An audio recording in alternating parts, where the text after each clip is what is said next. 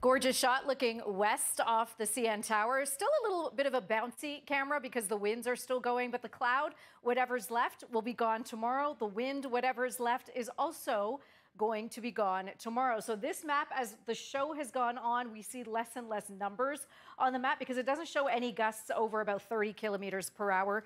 We've got them anywhere from 35 to 40 right now. But as I mentioned, the wind is going to be dying down, and that's going to shut off these lake effect showers that are happening. So colder air over the wide open Great Lakes that are running warm, creating these showers downstream of that wind, even a couple of showers making it into Toronto. But the blue on the radar, yeah, we've got some wet flurries happening over higher elevations, and that will happen for another 2 to 4 hours or so. So this is your midnight snapshot. We're still looking at that lake effect precipitation right there. Still some cloud into Toronto at midnight. And then as the wind gets lighter, all of that action will start pushing back towards Georgian Bay. So I think we're in for a mainly sunny to partly cloudy sky tomorrow. And as I mentioned, winds will be negligible, very calm conditions.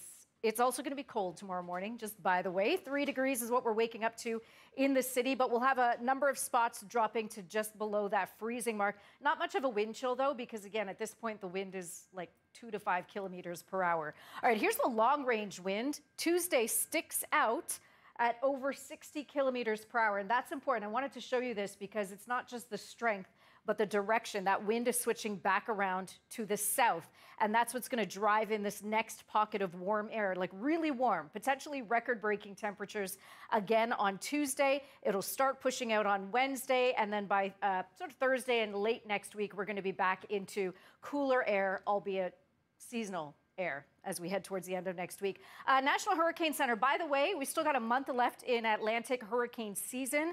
They're watching 2 systems, but this one in red here, there will likely be something developing late weekend into the early part of next week. And if it becomes a named storm, Patty is next on the list. So we're thinking right now that interests in Jamaica and Cayman Islands have to keep a close eye on that one, as it has a good chance of developing.